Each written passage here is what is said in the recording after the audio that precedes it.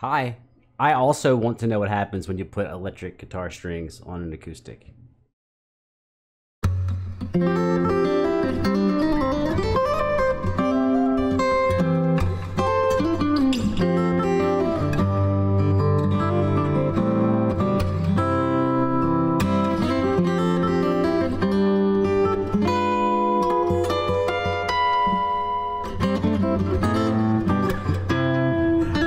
That one little harmonic thing, that I can show you for sure.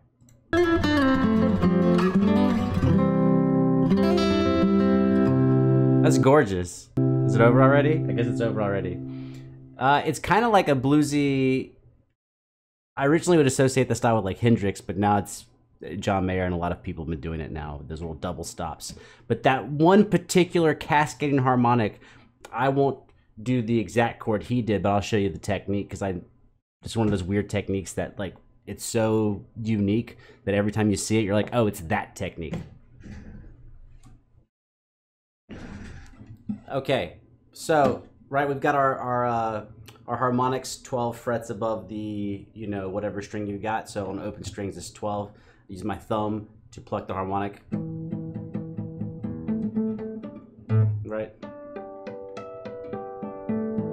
So it's that.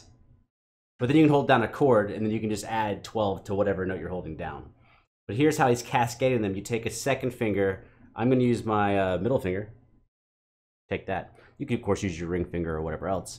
And you skip over a string, and you pluck the other string. So you'll do like a harmonic on 6, pluck 4. Harmonic on, these are string numbers. On like string 6, then pluck 4. Then 5, and then 3. And then 4, and then 2, and then 3, and then 1.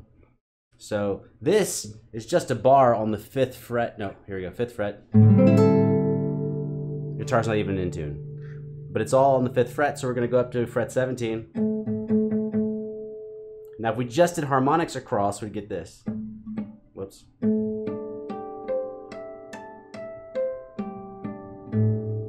But now I'm going to pluck string skipping.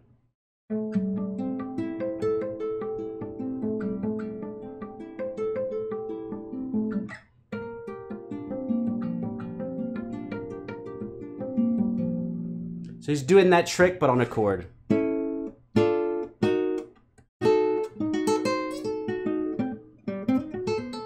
he's doing it on just a regular chord. Same trick. Just add 12 to whatever note you're fretting, pluck it with your thumb, skip a string, and then do the cascading little harmonic arpeggio.